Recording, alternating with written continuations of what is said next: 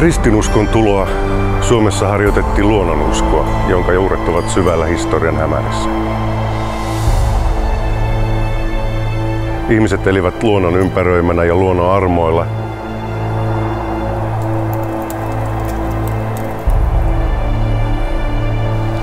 Haluan lähteä tutkimusmatkalle tähän järvien ja metsien perinteeseen.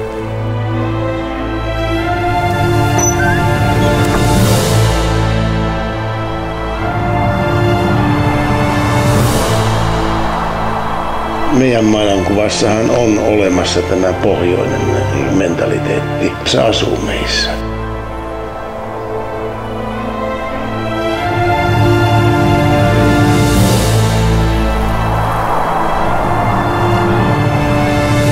Haluaisin löytää merkkejä mytologiasta.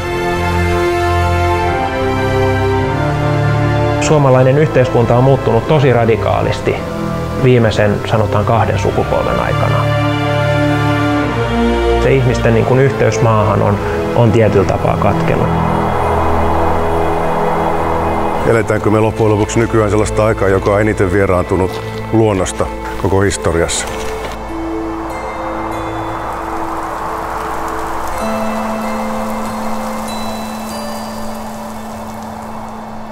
Suomalaisessa luonnonuskossa tähdet, puut, eläimet ja luonto ovat sielullisia olentoja, kuten ihminenkin.